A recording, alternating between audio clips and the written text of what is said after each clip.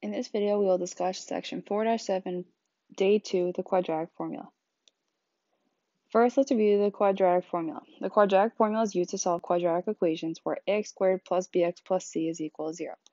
And it's given as shown below. So it's x equals the opposite of b, or negative b, plus or minus the square root of b squared minus 4ac, all divided by the value of 2a. And again, to review, using this diagram, we can use the box, the oval, and the heart to substitute. So your value of the A substitutes in for both the boxes, the B substitutes in for both the ovals, and the C substitutes in for the heart. So for this example, again to review, the first thing we have to do is identify the value of A, B, and C. So A is the number in front of the square term, which in this case is 5. So you can write down that A equals 5 and fill that into the box for A. Then the next value we need is B. And B is the value in front of the term with just a variable. So in this case, the value of B equals 2, which you can fill into the oval below. And lastly, the value of C is the one that's just a number, which in this case is negative 115. So we get that C equals negative 115, which I can fill in the formula. Now using this, if I'm filling into the formula, the first value, it's x equals negative b, which b is the oval, which we said was 2. So it's the opposite of b, which I can fill in as the 2, plus or minus the square root of b squared, which we said was 2 before, so I can fill in a 2 again, minus 4 times the value of a, which from before is the box, which we said was 5. So it's 4 times the value of 5, times the heart, which we previously determined was a negative 115.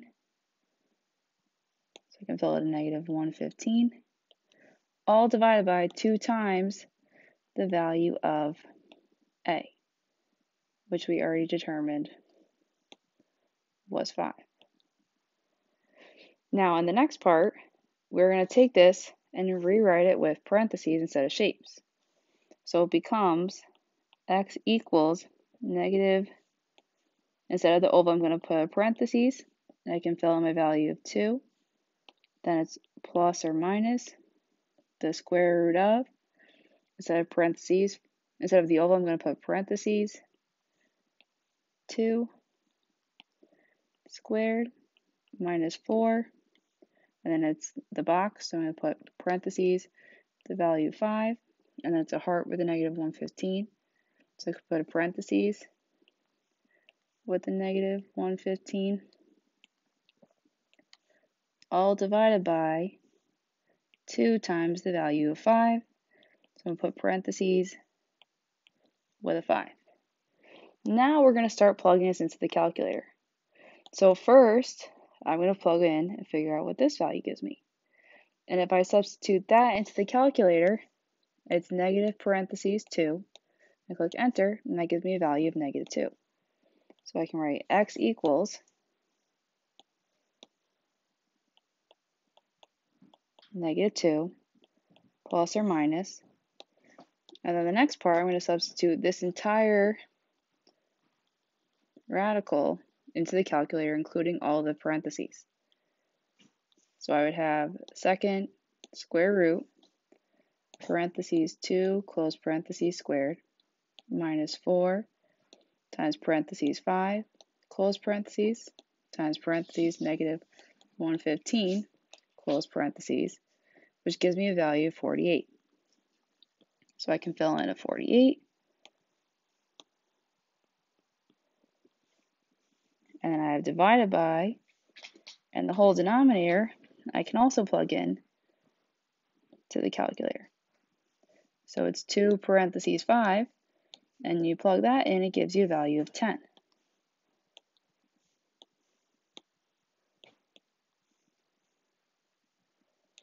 Now from here we have to continue solving. However, we have this plus and minus in the middle, which we haven't really talked about. But what this means is that there's two versions of the equation. There's the version where we add the two numbers. So in that case, it would be x equals -2 plus 48 divided by 10. In the other version, where we subtract the two numbers. So it would be x equals -2 minus 48 divided by 10. Again, noticing that everything is the exact same here, but we're just changing the sign in the middle. Now to simplify these for both of them, I'm going to add the numerator. So if I add -2 plus 48, gives you a value of 46. So it gives you x equals 46 divided by 10. Then when you divide by 10, gives you a value of 4.6. If x equals 4.6 is one answer. And then for the other part, we're also going to simplify. So if I do -2 minus 48 for the numerator, gives us x equals -50 over 10. And then if I divide that by 10, gives us x equals -5. So your final answer is x equals 4.6 or -5. Now for the next example, we're going to go through the same process. The first thing we have to do is identify the values of a, b, and c. So looking at the diagram, the value of a is the number in front of the n squared, or the square term. However, in this case, there isn't a number in front, so we're going to assume this is a 1. So we can assume that the value of a equals 1, so I can fill in a 1 below. Then the value of b is the number in front of just the variable, which in this case is -12. So we can say that b equals -12. And then c is just the number, which in this case is 21. So I could say c equals 21. So I have b equals -12 and c equals 21. Now substituting into the formula below, the first blank is an oval, so it's a value of b. That means I can fill in the -12. So I have -b equals -12 plus or minus the square root of, it's a b squared or an oval squared, so I can fill in a -12. Then it's minus 4 times the value of a, which is a rectangle, which is a rectangle for a 1 up above. So I can fill in a 1. And then we have a heart, which is the value of c, which we see from above is the value of 21.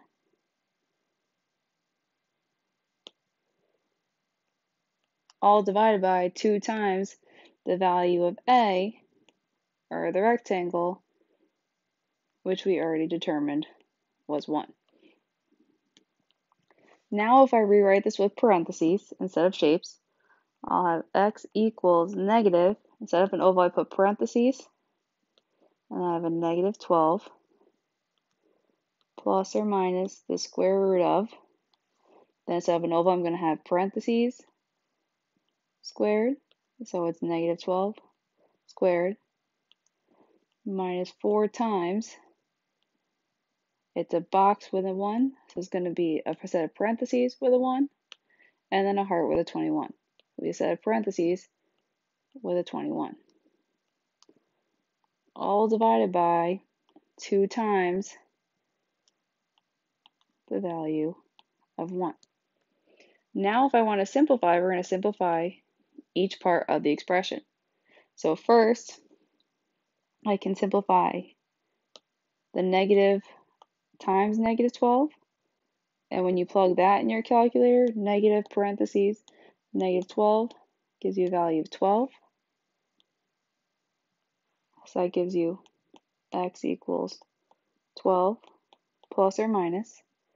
Then we're going to plug in the entire radical, including all the parentheses and the squared and next one and everything.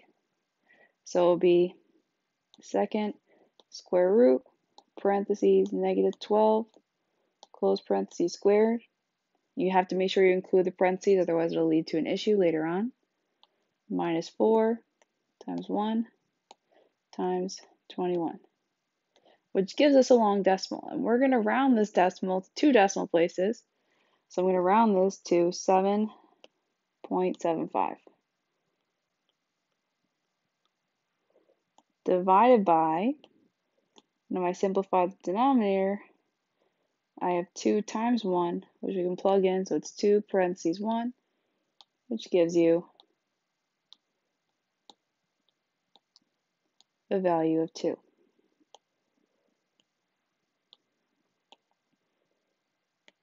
Now continuing from there, we have to deal with the plus and minus again. So if I first consider the plus version, where I'm adding two numbers, I'll have x equals 12 plus 7.75 divided by 2, or the minus version, where it's x equals 12 minus 7.75 divided by 2. Now if I simplify both of these, for the plus version it'd be 12 plus 7.75 gives you a value of 19.75 over 2. Then we divide that by 2, it gives you a long decimal, which I'm going to round to 2 decimal places. The x equals 9.88. For the other example, I have to subtract 12 minus 7.75, which gives you a value of 4.25. So x equals 4.25 over 2. And then we divide, it gives you 2.125, which I'm going to round to x equals 2.13. So these two answers are my two answers, which we could rewrite into one final answer. So x equals 9.88 or 2.13.